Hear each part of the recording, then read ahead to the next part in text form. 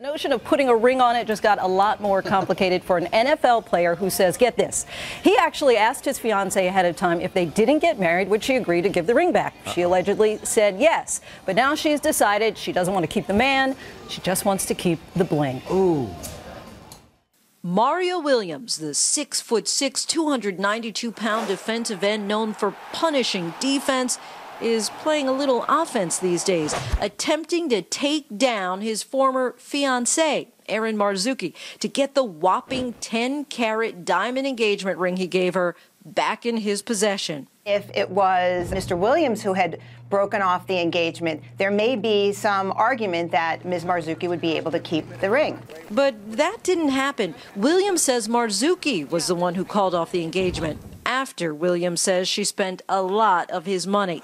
In addition to the bling on her finger that cost the player nearly $800,000, Williams' lawsuit filed Monday says he gave his ex-fiancée an American Express credit card with which she charged $108,000. It also says he showered her with gifts in excess of $230,000, all over the course of just 1 year.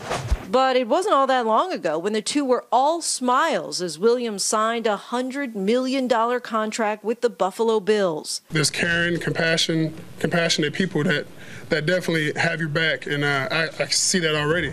This isn't the first instance of buyer's remorse in love.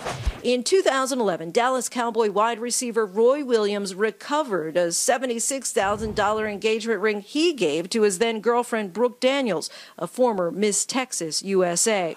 And it sounds like Mario Williams may be about to make a winning play himself. By virtue of the fact that the engagement ring is being given in contemplation of the marriage, and the fact that the marriage is not taking place, that gift hasn't been completed. It seems cut and dry based upon Texas law that, in fact, she has to give that engagement ring back.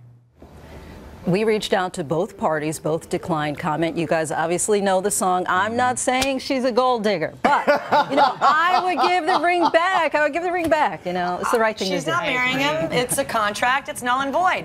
Exactly. That's the best way to look at it. I mean, it's now, but he's probably out of luck as far as the money he gave her in gifts, though. That's the only thing. Yeah.